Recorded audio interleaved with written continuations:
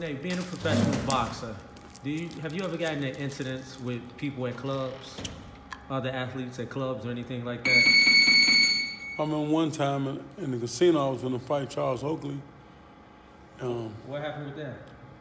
I seen him walk into the casino. Me and Floyd was gambling one night, late night, and he walked in the casino, and I had been drinking, and I said to him, like, "What's up, Charles Oakley?" He's like, "Nigga, you don't know me." I said to him, "Yes, I do know you, nigga."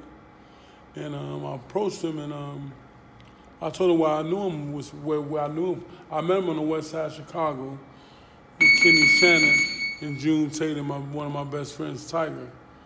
And I met him, we hung out that night, kicked it, talked a lot of shit. And he didn't remember that. But once I told him about it, he remembered it then. But we didn't fight.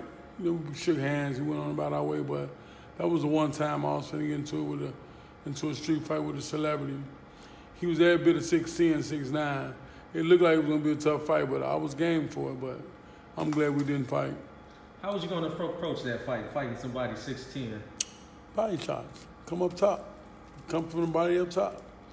You know, I know I would have surprised him, but, you know, I'm glad we didn't fight because I like Charles Oakley.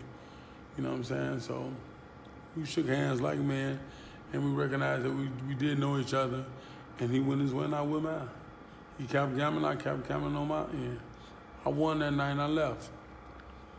Have you seen him since that night?